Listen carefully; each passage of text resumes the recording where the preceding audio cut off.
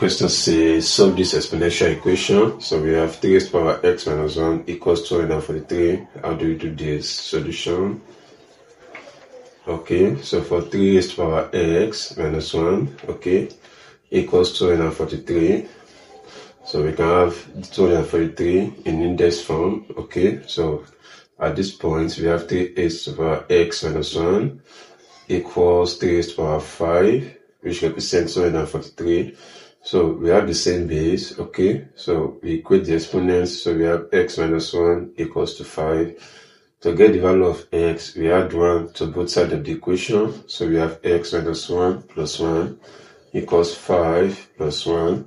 So we have x for minus 1 plus 1 is 0. So here we have 5 plus 1, so be 6, okay.